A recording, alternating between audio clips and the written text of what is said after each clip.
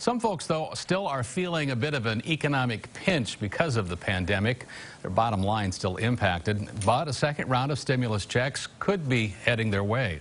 Treasury Secretary Steven Mnuchin suggesting during an interview on Fox News that the Trump administration is considering sending Americans another round of stimulus checks to aid in that economic hardship caused by the pandemic. Currently, the only financial relief bill in Congress is the HEROES Act, passed by the House back in May.